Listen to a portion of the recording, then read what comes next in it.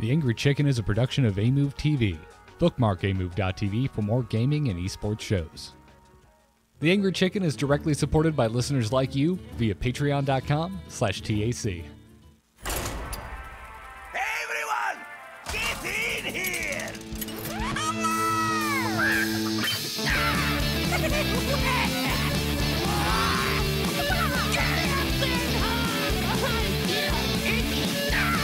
Ready for action! I've got the beast in my sight. A podcast about Hearthstone, Heroes of Warcraft. This is The Angry Chicken.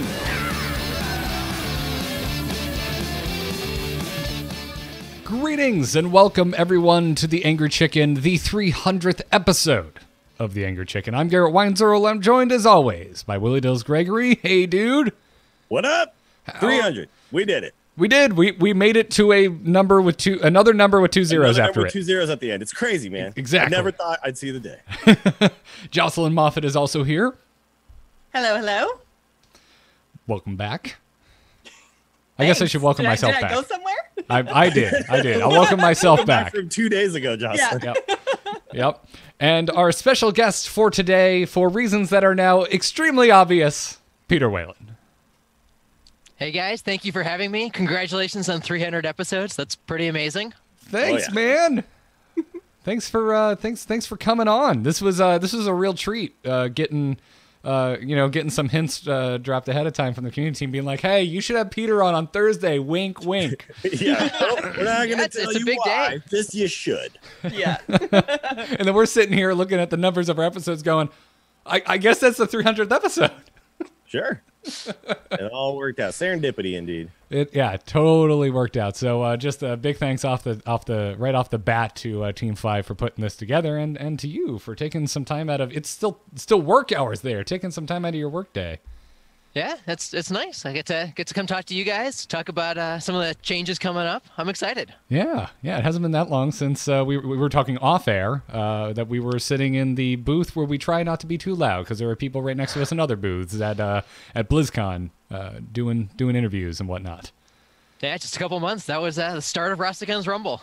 That it was, and Right. we're still there, but we see, it's. Rosticon's Rumble is totally different now. Yeah. And it's about to Yep. get even more different. It was Druidstone, then it was Hunterstone, and now I don't know. We'll see. Still going to be Hunterstone. It is. Go back to Death Rattle Hunter, everybody. Go back to Death Rattle Hunter. I don't even know about that. I can't wait. I can't wait to figure it out. It's gonna be fun. Yep. So before we get into we've got some fun stuff planned. I'm going to shout out at the top of the show to listener and longtime friend of the show, Hachakumo, because he sent in some really fun games that I'm going to force Jocelyn and Dills to play later on. But before we do that, we have huge news to talk about. Just today, news came out that there's another round of balance updates coming to Hearthstone. And by the way, I want to key on something you just said. Another round of balance updates in one expansion. Yeah. Whoa. Yeah, Whoa. dude. Yeah, Reddit's going wild. We'll get to it. But since this, it is a 300th, but we're still here to do our job and report on the news to everyone out there listening that, That's right. I don't know, doesn't feel like pulling up the blog. So let's just start talking about these card changes. So first up, Cold Blood. Cold Blood is, well, it's on the nerfing block, I guess, and it's going up by 1 mana. So it's going to cost you 2 mana for your Cold Blood. Garrett, you're talking real weird. I don't know why, but you're talking real weird right now. Does the inflection Look, of my he's voice? trying to make it dramatic, okay? Yeah. It's going up 1 minute. Okay, Garrett, you're okay. Look, it's doubling in mana. Wow. It is. Yeah, and you should get used to that because mana is going up across every card we're going to talk about today. And we should just talk about this and Flame Tongue Totem probably together because Flame Tongue Totem's also going up by 1 mana, going up to 3, which is has larger ramifications for Shaman than I think maybe Cold Blood going to 2 does for Rogue. Oh my god. Yeah, huge. So Peter, what's the deal? What's going on here? So, Cold Blood and Flametongue Totem, they're going up by 1 mana. They're both very, very good cards that we've seen historically in a lot of Rogue and Shaman decks that are powerful. They drive the types of archetypes that Rogue and Shaman does a lot, and they're basic and classic cards. So I think this is an opportunity to talk a little bit about what our philosophy is with basic and classic cards going forward, and that's basic and classic cards are great. We love the fact that they're in standard all the time, except we don't want them to be the dominant force controlling standard for all time, because that makes decks feel more similar. We've seen these Shaman aggressive decks that take advantage of Flametongue Totem and lots of minions forever, essentially for all of Hearthstone's existence, whether it's with Murlocs or Totem Golems or Totems or in even Shaman now. And so we want Flametongue Totem to be a little bit weaker. It's still a kind of card that you might put in your Shaman decks, but it's not the driving force for the Shaman class. And that gives us opportunities to put different things in different expansions so that year over year Hearthstone feels more different. And similar reasoning for Cold Blood. Okay. It makes sense. It brings, so Cold Blood I look at and I say, well, this brings it kind of in line with Eviscerate, right? Where as it deals 4 damage, but the thing about Cold Blood is sometimes it dealt 8 damage, 12 damage, right? Especially in Wild, you put it on that charging 2/1 with Divine Shield, and you hit people once, and then they're like, oh, I can't kill that. And then they hit you again, and you're like, geez, oh, that was a really good 1-mana spell. So yeah, I can see this. It is definitely a deck or an archetype that will always exist. It's just I'm rogue, I'm aggro, because guess what I got? I got this Cold Blood card. So I like it. Yeah, I mean, you frame it in a solid way, Peter, by kind of invoking the history of Hearthstone's entire meta since essentially beta. I mean, you're right. We've been seeing Cold Blood and Flametongue Totem since then. However, it also seems very poignant to the meta at the moment, because this now removes Cold Blood from Odd Rogue, and it also removes Flametongue Totem from even Shaman. Did you consider any changes to maybe Baku or Gen? We've definitely talked about Baku and Gen a lot. And as you mentioned, this is a good opportunity to kill 2 birds with 1 stone, right? These are changes that will help Hearthstone in the very long term, so that Cold Blood and Flametongue aren't the driving cards in Shaman for the next 20 years. But at the same time, they're very applicable to the metagame today. They're in Odd Rogue, even Shaman, both of which are very powerful decks. We talked a lot about what the right thing to do with Gen and Baku. They're both very, very powerful cards that are seeing play in a wide variety of different decks. That's a great thing. We want expansion cards to be powerful and see play in lots and lots of decks, but they are absolutely the kind of things that are defining the metagame right now in probably a way that's not super healthy. It's been a long time that these are the best cards in the classes, in the classes that are playing them, and some of the best decks in the metagame right now. So we're investigating what the right thing to do with them are. They're not seeing any changes in these updates. We're updating a handful of individual cards, some of which are good in Gen and Baku decks, but Gen and Baku are very much something that we're looking at over the next few weeks and next few months. Yeah, they're on the radar. So I'll say this too. I've been playing a lot of Wild this month because obviously you guys have the Wild Open coming up, and so that was a good enough incentive for me. And I actually reached Legend for the first time in Wild. And congratulations! Thank you.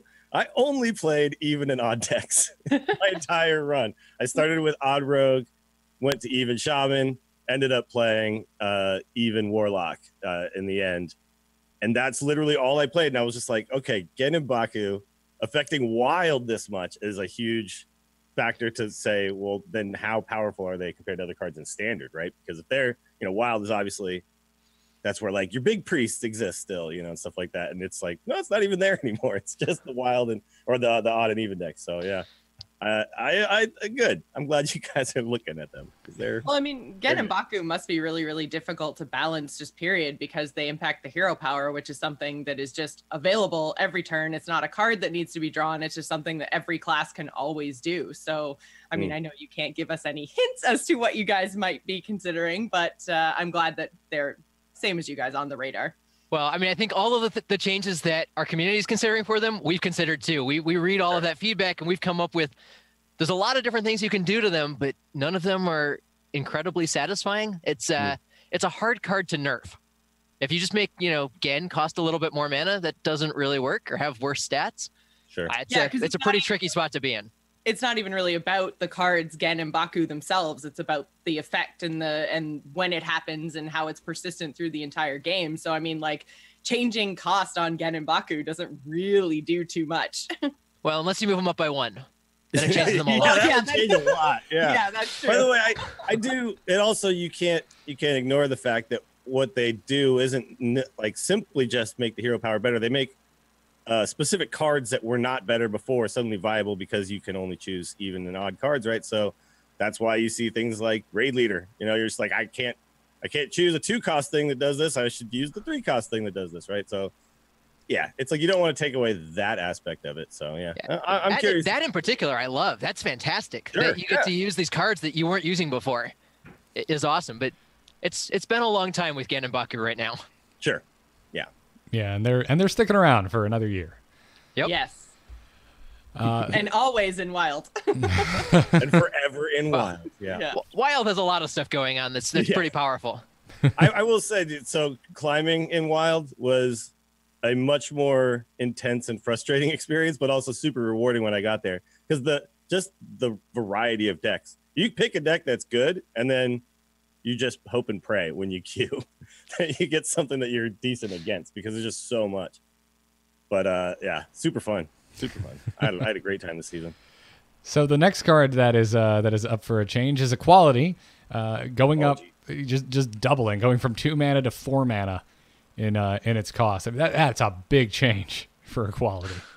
Yeah, why 2 and not 3? Or why up 2 sorry, why go up 2 instead of go 2/3? Excuse me. I think we know why, because if we gave Equality over to Odd Paladin, they'd be able to get through super big taunts, and I think that's another Gen Baku change, right?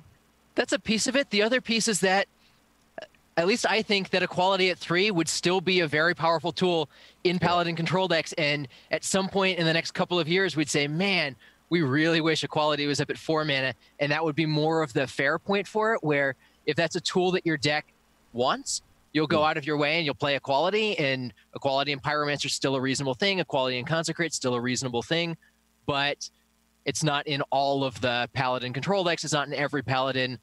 Well, it's not even now in every Paladin aggressive deck. It's just an even Paladin because Odd Paladin didn't make any sense in. But I think Odd Paladin is one piece of that, and I think the other piece is that 4 mana is just the right spot for that to be, where it's a power level that is a sometimes card that's coming in and out of your Paladin control decks, depending on what other cards exist in the metagame right now. You know, I also think we haven't talked about the Hunter's Mark change, but it would be weird if Hunter's Mark was 2 and Equality. Well, there you go. Hunter's Mark was 2 and Equality was also 2. Was also 2? Yeah. It's like, okay, so I can do it to the whole board for the same price. That you can Hunter's Mark doesn't hit your guys, so there's some difference there. True, that is true. Yeah, you could target it for sure, but still, it's a super powerful effect. It always has been, and with a card like Shrink Ray in the game too, you look at that and you go, well, that's worth 5. This is only worth 2, apparently. Okay, and so why do I put Shrink Ray in my deck, right? Because Equality covers that. So this is interesting. Yeah. You'll start thinking about things like Shrink Ray even more, I think, now. It's a lot closer when one's 5 and one is 4. And it's not totally clear that Shrink Ray is much better because the 1 health is often what you're looking for. Yeah. That you want to clear off the minions. Yeah. Speaking of Hunter's Mark, it has gone up by 1 mana, now costs 2. While we're talking about Hunter, just keep that in your brain, listeners. Emerald Spellstone is also going up by 1 mana, so it's going to cost 6 now to summon those 4 wolves. Or 3. No, it's always 4. Always. It is always 4. 2? It could be 2. If you're playing against Priest, you should always summon 3 because massive area. Sometimes you're a rogue and you burgle the spell and that's only 2 wolves. There you go. Yeah. Listen, it's like Huffer. It's always Huffer. It's always 4 wolves. Yeah. Okay. Always. Always. Yeah. So, I mean, with I don't know. This is a bit of an overarching question, but also pertains to Hunter. I mean, with the exception of the Emerald Spellstone change, these are more nerfs to the classic and basic set. I mean, can you tell us about the process behind what gets nerfed versus what goes to the Hall of Fame? One of the things we've been talking about a lot recently, and really for the last year, is what are the classes in Hearthstone supposed to do? What are the appropriate things for a priest to do, or a rogue to do, or a hunter to do?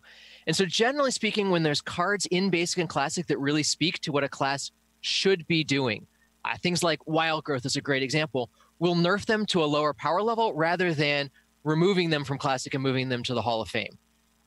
Things that are doing things that a class is not supposed to be doing, especially as we've been identifying more clearly what those things are, will tend to move to Hall of Fame instead of just directly nerfing.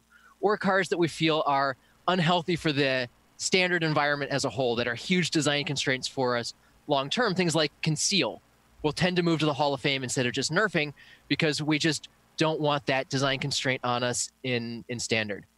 There's also a handful of cards that are just really cool, really iconic, and really, really fun to play with, but just way too strong for standard, but we want to keep around for Wild. Ragnaros is a good example of that. Cold Light Oracle to some extent, where it was really limiting what kind of Battlecry build around type stuff and what kind of Battlecry decks could exist, where it's the kind of card that we really want to preserve for Wild, but we didn't want to design around for standard forever. Makes sense. Gotcha. I mean, we've only seen Hall of Fame rotations happen with the standard rotation as well. Is the time of that, the time limitation of that, a factor? Or have you ever discussed moving a card into the Hall of Fame outside of the standard rotation? I think we'll move cards to the Hall of Fame outside of standard rotation if we have to. The biggest concern for us is that we don't like breaking people's decks, especially for players that are a little bit less engaged than your average Reddit user or Twitter user that are messaging us. Those guys really, really hate it when they come into Hearthstone and their deck has a big red X through it. And that has to happen on the day of standard rotation. There's no way around it, but we'd really like that not to happen too often. And so if we can pay that price in terms of what's happening to our users just once a year, that's much better than if it has to happen every couple of weeks, or even if it has to happen twice a year. Yeah. That said, if it's the right thing to do, then we'll absolutely do it. Yeah, I heard XR say that in a recent interview too, that the changes are not necessarily made just to make changes. They're always made with a purpose, and always we decide that we need to do this, we'll do it. And I think that's the right philosophy. I will say though, when you changed whatchamacallit, Level Up, I logged into my Asia account and I just queued in with my Odd Paladin, and I was like, wait, what the hell just happened? Yeah, I feel bad about that. Sure. I think it's the right nerf to the card. Moving it to 7 would have been pretty sad, but we talked a lot about, oh man, some people are going to be sad playing their Odd Paladin with this. Well, I was only sad one game. It was fine. and I couldn't even lose stars at that rank. It told me afterwards. So that's great. I'm glad. And now you can lose even fewer. Well, you could lose the same amount of stars, but now you have fewer stars to lose. Dills. By the way, on Tuesday's show, we said at the end of it, everyone should just go play Hunter. I guess we have to retract that statement now. I don't know. Maybe we'll have to see. I mean, it still seems like Spellstone's gonna be real good at 6 mana. It was just so good at 5, right? So I'm pretty hopeful. I think the Hunter's Mark change is actually not going to affect that much, because it was a nice tool, and it still will be good, right? Because you still imagine you equip your Candle Shot, and then you still kill like a Lich King. Like, I don't know. That just seems fair to me.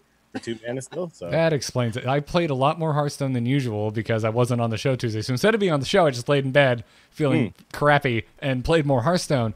And I checked my stats today, and my stats this week, 50% of the decks I'm playing against are Hunter. There's definitely a lot of Hunter on the ladder right now. And it seems like, I mean, we've got so many different ways to play Hunter right now. It's been a fairly dominant class, but Hunter's only really been dominant since the nerfs after the launch of Rostagon's Rumble. So why change Hunter's Mark and Spellstone at this point in time? Why not kind of give Hunter a little room to dominate, a little room to breathe? And also, why not touch Deathstalker Rexar if you did want to change Hunter? Hunter's very powerful. They've been pretty powerful for a while, though not as dominant as they are right now until the post-Rastakhan nerfs. Why not touch Deathstalker Rexar? In part because he's going to rotate into Wild in a couple of months. In part because people really love that card. He's insanely fun to play, and it's exactly the kind of card that we want to preserve in Wild for people that really, really enjoy that experience. So we'd like to keep that around and change some of the other cards around him. He's also just this unique, really cool design that's inspired a lot of people. He's one of a lot of players' favorite cards. And so preserving that if we can is really valuable. Why step in right now with Hunter? Hunter's really prevalent, and we're trying a philosophy of stepping in a little bit more often. We've seen 2 sets of nerfs post Rasticon's Rumble, the one that's about to happen and the one that happened back in December. And so we're seeing how the community responds, and we'd love to get feedback from people like you, from people listening to the podcast. Tell us what you think. Do you like more frequent nerfs? Are more frequent nerfs a problem? We're going to be looking at data to see how players engage with it as well, but just getting feedback from our community is really, really valuable on this kind of thing.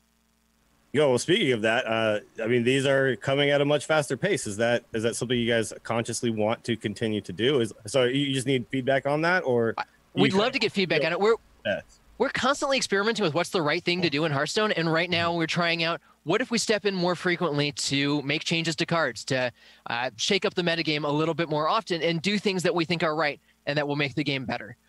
We also have some more tooling support, some more engineering support over the last year or so that make it easier for us to do this kind of thing, that mean that we can make some of these changes without requiring a client patch and force everybody to download a bunch more stuff.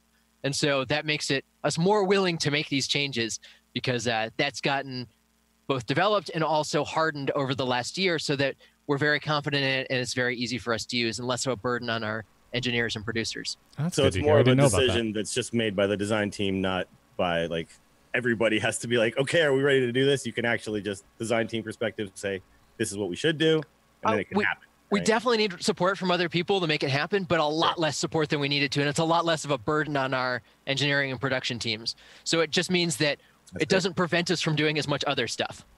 Oh, cool. Well, sweet. That's very cool. I mean, just for the record, I'm stoked about the speed that we've seen the first 2 rounds of balance updates since Rasticon. That's great. Digging it. Yeah, feedback. Yeah, me too. If you want instant feedback, I say yes. Yes, Fantastic. Yay. But yeah, both positive and negative feedback. We love to hear it because it helps us make the game better. All right, you heard it, everybody out there. Just be respectful, everybody. Where do you? By the way, this is a question that I've heard people ask. Where do you guys just read everything? Or is there a preferred place that you guys like getting your feedback? So do you like notarized emails? You want me to like take a candle and put my insignia on an actual physical envelope and send it to you? Scroll, just maybe? Send text to Dean. Just text Dean all the time. Okay, got it.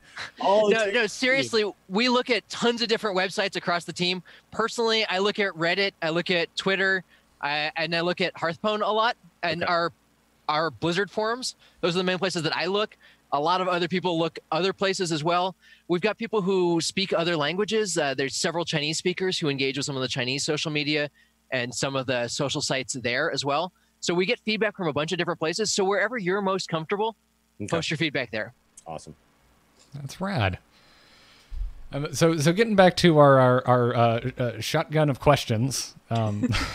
So I mean, so these questions or these changes. I mean, they hit a good amount of popular decks in the meta that we're currently in.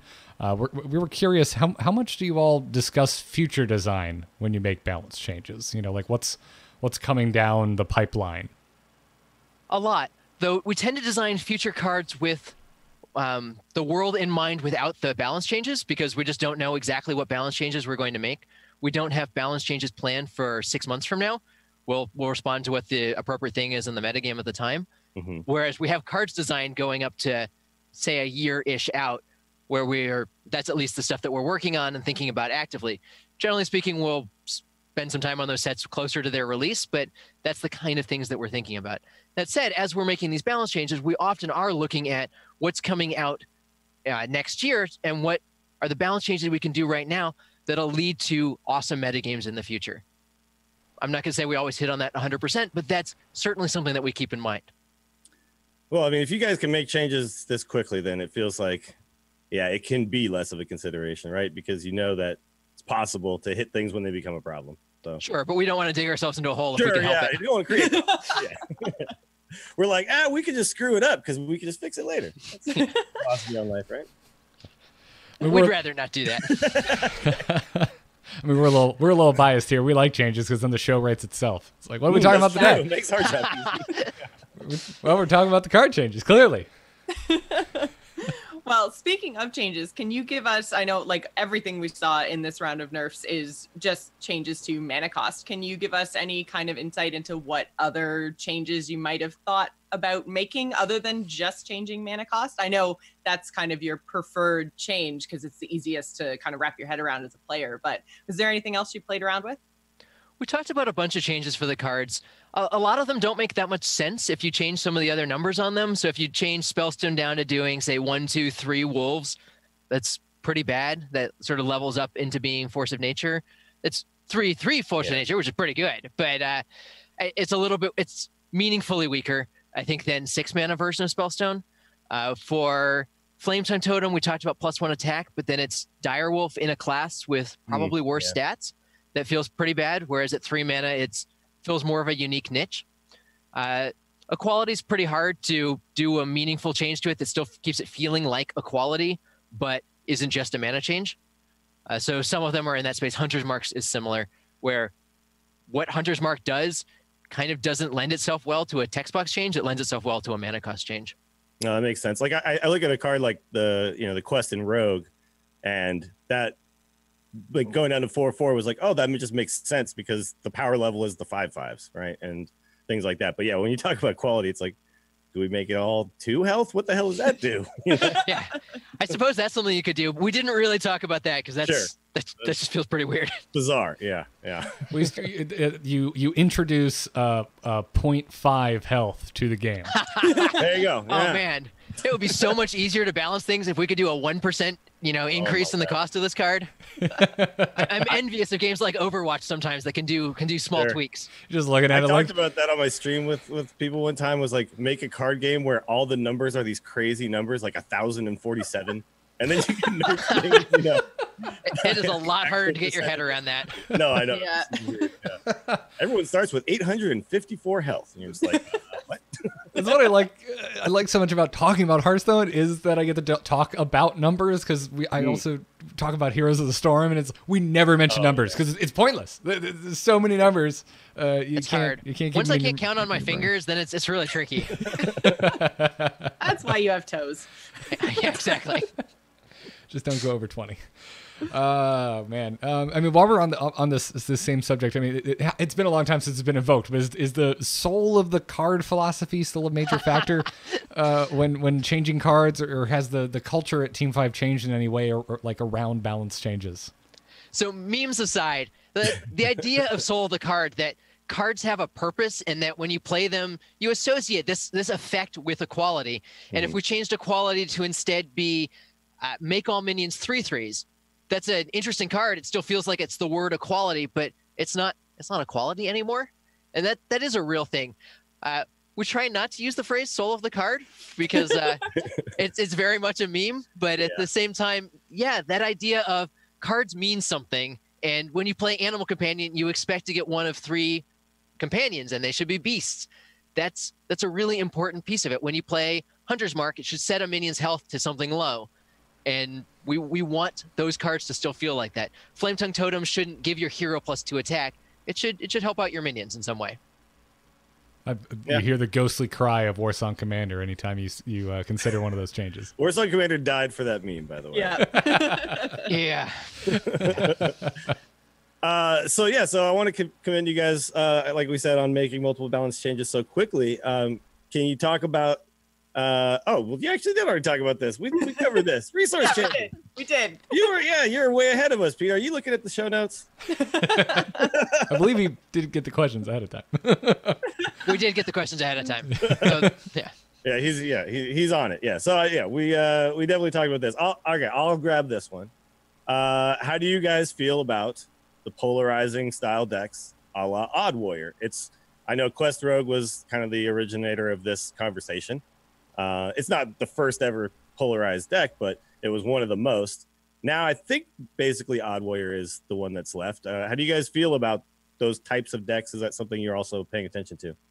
We're always going to have polarizing decks. Some decks are going to have better matchups against other things, and you can build your decks in ways that make it more and more polarizing if you want to. I think Freeze Mage versus any kind of warrior, control warrior, say, was one of the canonical, this is a horrible, horrible matchup that you don't want to be in. Sure. Yeah.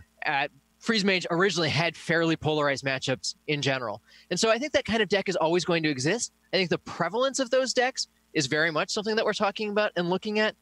Odd Warrior in particular, it's not personally my favorite deck. There's people on the team who do like it. There's people on the team who dislike it. I think Control Warrior in general is a great thing to have. I think that is very, very much what Warrior is about. There's this fantasy of Warrior, and you look at the hero power and it says, I should be a defensive class. But Odd Warrior in particular does push them in a more polarized direction than something like, say, Taunt Warrior or Quest Warrior.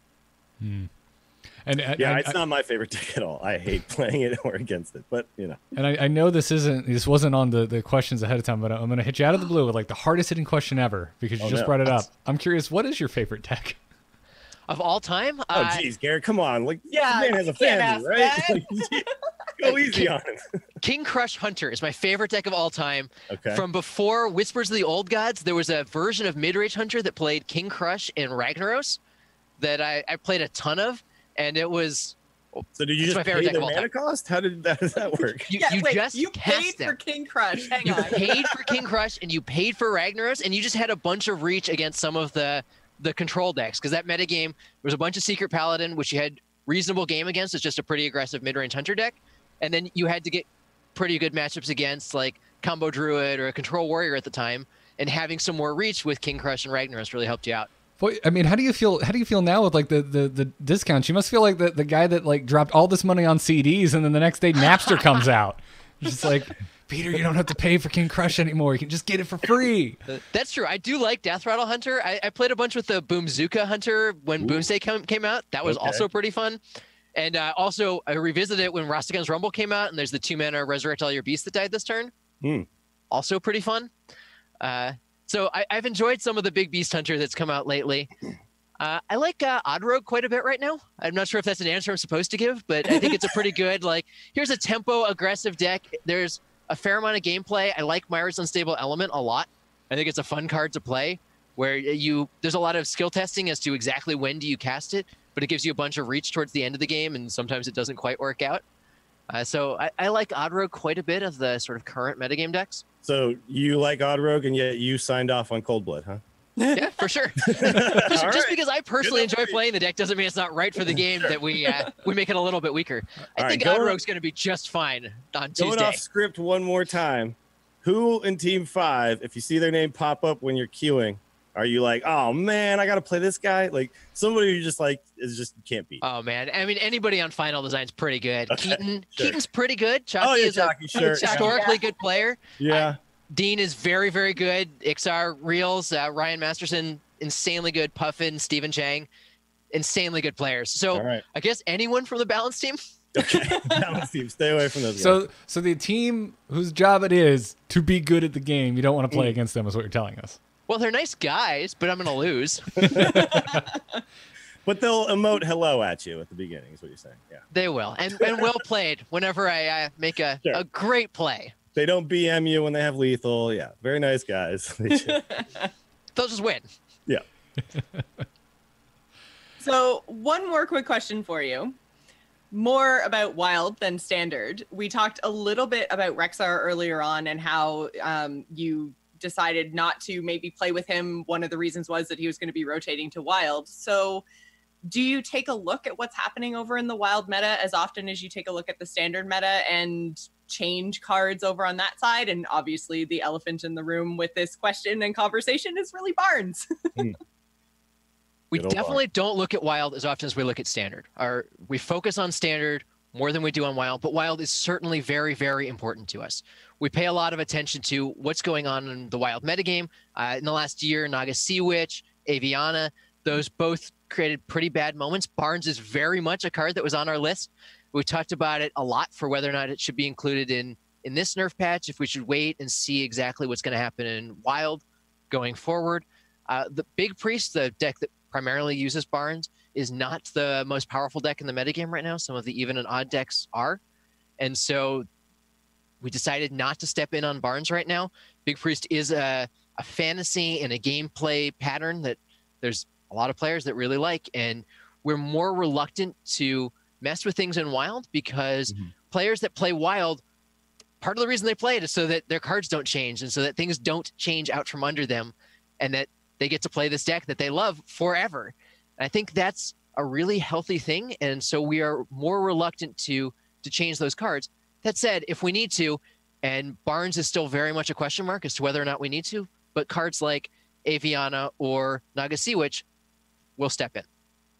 I'm gonna go ahead and also say, playing. I do play quite a bit of Wild, not just this month. This was just like the most I played, but I really, really like what you guys did with Molten Giant. And so instant feedback again. Think about that more often. That was cool. It was cool to just get that card back, because it was a card that created a lot of, to me, I think it created a lot of interesting gameplay. Like, okay, I'm going to get really low in health, and then boom, I got you. And it also creates interesting gameplay when the other guy has it, and you're like, well, do I hit his face or not? And that kind of stuff is really cool. So maybe Yag Saran. I'm just saying. No, don't do it. Don't listen to him. Don't listen to Dills. You leave Yag Saran alone. Well, no, but it is an interesting question, is unnerfing more cards, because especially where the power level of Hearthstone with all the cards that are available now has changed a little bit, are, reverting some of the changes you made to older cards that are Wild only. Is that something you'd ever consider? It's on the table. It's not something that we're looking at right now. I don't think there's any plans to unnerf some of the Wild cards. Unnerfing some of the cards that are in Standard, I think, is less interesting to us for a lot of the reasons I talked about for Basic and Classic, that we don't want those cards to carry a lot of the weight, so that those decks are powerful forever. You just kind of see the same things over and over again, year over year. Yeah, I think that's one of the things that we've always talked about, is like, it makes sense that Mage has a Fireball, right? And you should probably always have a Fireball. But then there's like certain cards where you're like, yeah, so forever I will always know that it's a Shaman. They're going to have a Flame Tongue. I think that's like, I really like that you guys are looking at cards like that and saying, yeah, 6 years is probably enough to be playing that card every single day. And I think 3-mana Flame Tongue is a great example of a card where sometimes you're going to put that in your Shaman deck. There's going to be metagames or archetypes where you just have a hole at 3 mana and you're playing this token type strategy and you're going to want Flame Tongue. And I think that's a really healthy place for Basic and Classic cards to be, where they're filling in the holes that the current expansions don't fill. Mm-hmm. Yeah, if I'm playing an aggressive rogue that's not an odd rogue, I still want Cold Blood. Like, I still want to deal damage to you, right? So, yeah, these are good. Yeah, I like them. Well, Peter, I thank you for joining us for the 300th episode and taking the time to come out. Absolutely. Thank you guys for having me. It was fun. I love talking about Hearthstone cards. So if folks want to get in touch with you on social media or anything, where can everybody find you? Yeah, Twitter's the easiest place to reach me, at Legendary Ferret. I go through periods of activity and inactivity, mostly related to whatever's going on at work or my personal life, more than the Hearthstone world, but I try to respond when I can. So right now, we're a few months out from Standard Rotation. A little busy over there? Right now, it's a little busy. It's a little busy right now. Not too much. It's good. Not too much Twitter for you at the moment. More designing. Got it. Awesome. Well, thank you again, Peter, and we'll see you next time. Thank you so much. Congratulations again on 300 episodes. That's pretty amazing. Thanks. Thank you. Just all right, well, smooth now that sailing he's here. gone, all these changes suck, right? It's the worst. It's terrible. You're so mad. No, I overall I like these changes. I recently fell back in love with Even Shaman, so I am a little like, oh, but I feel like it's more personal. It's still fine. All right, you want to know my single biggest concern? Okay, sure. Shit's gonna get real slow after these changes. Like the game was already slowing down. I think this is the e-break. Yeah, but equality is a huge change too. And that's one of those decks that's making things slow, right? Yeah, but all the Mechathune variations I think are going to start doing way better after these changes. I still think OTK Paladin's going to be fine, and obviously until the Standard Rotation. Well, if anything, it's almost a buff to that, because higher cost on equality. If you're casting equality, then your Shrivala is cheaper, faster. I didn't even think about Shrivala. You're right. Shrivala got cheap fast enough anyway. Shrivala was cheap fast. You're right. Now he's going to get cheaper even faster. But yeah, like I don't know. I think what we're gonna see people looking for other ways to be aggressive that aren't just playing odd or even. You know what the first thing I'm gonna do after these changes? The first deck I'm gonna lock in. Yeah. Murloc Mage. I'm going back to Murloc Mage. Murloc Mage. You can always rely. Yeah, there's always money in the Murloc Mage. Right? On the banana stand. Yeah, no, I'm with you. I think though too, there has been a little bit of a lack of these kind of tribe decks, right? And I think we might see more of that. Like the elemental hand mage, I think could become much more powerful. It did not get touched here. You could see, like you said, the Murloc thing could come back a little bit. You could also see the Control Dragon Priest have a resurgence here. So I miss don't dragons. think we're necessarily just going to see all of a sudden like tons of Mechathune. I think there's a lot of decks here that were a little bit held down by what that Paladin was doing. That now I think the equality change, like you're going to not be able to clear their board on turn 4. You have to wait till 6 to pyro equality. Like that's a lot of damage coming at your face before you get to do that. So yeah, I'm excited to see what happens. I'm always surprised a little bit, but I think I'm just gonna say mid-range strategies are gonna be a little more viable now, and not necessarily just odd and even versions of that. Yeah, I think that's fair. I think that's fair. But you're not totally wrong though. Like slow decks are definitely getting a little bit of help here. I said I was concerned. Not that it's the end of days, but I am really excited that Peter said that they are looking again in Baku, because I think that they are really controlling a lot of what's going on in Hearthstone right now. And because they're going to be around for a whole nother year, I mean, it just feels bad that everything is just odd this or even that. So I'm glad that it seems to be opening up a little bit more potentially for other decks. Like I mentioned in Wild, they are dominating, and that's I think a huge barometer to are these cards too much? Because Wild is supposed to be where everything's super powerful, and yet somehow Gen and Baku are at the top of the list. Yeah. So do the Gen and Baku lists change much if you go over to Wild? Like does Wild even come and look different? They're definitely way different. Like the odd rogue has a lot of pirate package stuff in it. And the even shaman obviously has things like Totem Golem and Flame Wreath Faceless and stuff like that. I forgot about Totem Golem. Yeah, and also you remember that 6 mana card that gets cheaper every time you play a totem? Well, that thing sucks.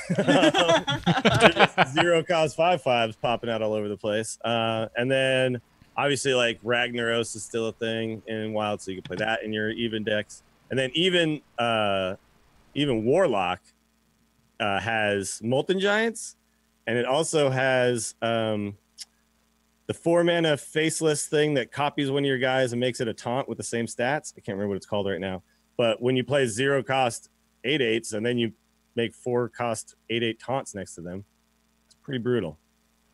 So they're way different. Brutal fun, right? Sure. I mean, that's what I played at the very end to get to Legend. I went 9-1 or something like that to get to Legend. So it was Yeah, I was playing all those Faceless Shambler. Thank you, Hachikuma. Hachikuma just always there when you need him. But I was playing a lot of the even Shaman Odd Rogue, and then at the end I was just like, I'm just treading water with these decks. And I kept playing against these even Warlocks. I was like, man, they suck to play against, because you can't hit their face, because then they play Moltens. But if you don't hit their face, then they just play Mountain Giants. Like, what do you do? So I was like, I think can't beat them, join them. And, how do I even? Yeah, exactly. Like you're literally you're playing against them. You're just like, I don't know what I'm supposed to be doing right now. Am I supposed to develop onto the board and then get defiled? Am I supposed to? What do I do? Yeah. So yeah. Anybody who's looking to climb in Wild, try that even Warlock. It's good. Yeah. That's good. So, are there any other decks y'all are like, oh, I'm locking this in. This is happening? I think that there's some experimentation maybe that could happen around an even Hunter deck. You've got Rexar. Well, you've got Rexar that's even, right? And then now you've got Spellstone and all the secrets. So those don't have to be in opposite decks now. So it's something I'll at least experiment with, play around with. You know what's going to be real good now is my Odd Quest Hunter. Oh, yeah. That's coming for you. I actually played that last night, and I won my only game with it. I was like, this is a stupid meme. It's not going to work. And then I was like, oh, shooting you in the face for 3 is actually kind of good. Definitely speeds up the clock. Yeah, I don't know. I'm thinking, I really think we're going to start to see more of the, like, I think the even Paladin's going to become even more popular. It's already been pretty popular, but it doesn't rely as heavily on things like equality as the control stuff does, right? So yeah, I think we're going to see that for sure. I definitely think Odd Warrior is still going to be a thing, but I think you have to play the quest now for sure, because if you get more of these Mechathune things, you need some way to pressure their face, right? Yeah. But I yeah, feel like the Quest version was becoming the more popular version of it anyways, right? Just because it had that rag hero power to kind of close out games. So I feel like more and more people were going in that direction. Mm-hmm. Yeah, I'm with you. I think we could also see resurgence of a Zoo Warlock because, things like the equality and stuff in those Paladin decks were really, really bad for them. Also, they could not, they put a lot of early pressure on, but then a Hunter is just like, Spellstone, I have more pressure. One turn later for the Spellstones is a big deal, I think, too. Yeah. I miss Zoo. I think I'm ready for Zoo to be a solid climbing deck. I hope you're right. Yep. Hope you're right. Like right now, though, honestly, it's too hard to say. I mean, I look at these cards and I say, okay, definitely these decks got pinged, but are they suddenly terrible now? Like, does Odd Rogue suck because it doesn't have Cold Blood, or is it still fine because Hench Clan Thug and a 2 damage dagger is still really good, right? I think Rogue will still be fine. I think Hunter will still be fine. It obviously loses a lot of that burst potential, though, because when you could Leroy Cold Blood for 10 out of hand, that was a big deal. So, do you think Even Shaman is fine? Because I don't think it is. Flame Tongue is a really big piece of that deck. Yeah, Totem on 1 into Flame Tongue on 2 to kill your 1-drop was a pretty big deal, and you won't be able to do that anymore. So, yep. Coin Primal Fin Totem on 1 into Flame Tongue on 2 was amazing. Oh, geez. Yes, totally. I think Even Shaman takes a really, really big hit here. That being said, their big power spike was on turn 8, so maybe that's still okay. It's just 1 mana hero power doesn't really do anything for you anymore if you can't utilize things like Flame Tongue. So yeah, like you need to be able to buff them. Obviously, Earthen Might is still a thing, but well, we still have quite a bit of show to do. A lot of fun stuff coming up for the 300th. Before we get to that, we have a sponsor to thank for today's episode, and that's Harry's Razors. They are back. It's fitting that Harry's is our sponsor today because they are our longest running sponsor. I believe this is year 3 of Harry's sponsoring the Angry Chicken. You can check out their offerings at harrys.com/TAC, but we all use Harry's Razors here. Dills, what is one of the things you like so much about your Harry's Razor? First of all, it's the friggin' the least painful razor I've ever used in my life. I've never once snagged, which is always a big deal. And like one of my favorite moments in my daily morning routine is when I put on a fresh cartridge on my Harry's Razor. I'm just like, oh, this is gonna be good. It's so nice. It's gonna be good, and it's gonna be completely fresh and barren, shorn, ready for the world. If someone was writing a romance novel about Willie Dills Gregory and they had to describe his shoulders, they would choose the word barren. Sure. Like, yeah, if I were Fabio, instead of my chest and my abs being on display, it would very much be a prominent shoulder. I'd have the shoulder forward. Look how smooth and shiny that is. Awesome. Awesome. But yeah, Harry's wants you to start the new year off right. They've created a trial offer. You can claim yours by going to harrys.com/TAC. That's a $13 value trial set. It comes with everything you need for a close and comfortable shave. You get a weighted ergonomic handle, a 5-blade razor with a lubricating strip, and a trimmer blade. And you can get into places like this, like really precisely, and clean up that line. It's wonderful. You get a rich lathering shave gel and a travel blade cover, so you can take it with you. So listeners of Angry Chicken, you can redeem your trial set over at harrys.com/TAC. Again, make sure you go to harrys.com/TAC to redeem your offer and let them know that we sent you, and you will also support the show in the process. So we thank Harry's for supporting our show for this long, also on the 300th episode. And we thank you all for going to harrys.com/TAC and claiming that trial offer.